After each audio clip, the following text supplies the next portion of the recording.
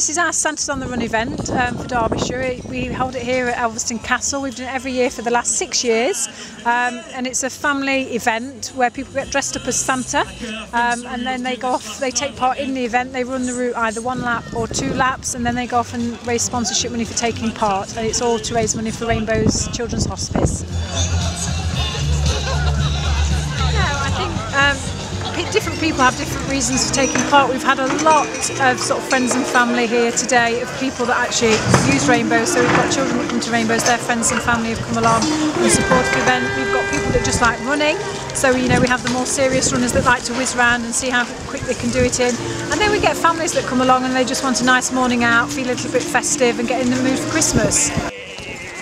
Rainbows is a really important help to us. It makes such a difference to our family's life. William's severely disabled with a severe life-limiting condition, and times can be very hard for us as a family, but Rainbows is always there to help us out, whether it be through respite care or just to have someone to talk to about things or support for William's sisters. And it's really nice for us to be able to come out here today and raise money for Rainbows and show our appreciation.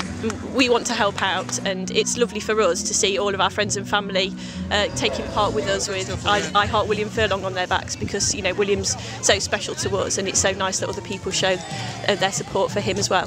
Why did you get up on a Sunday morning, dress up as Santa and run either 2 or 4 miles, whichever you've done? Because otherwise I'd be just sitting at home eating a big fried breakfast. I thought there's nothing better to do than come out and run with a group of fellow runners and celebrate Christmas.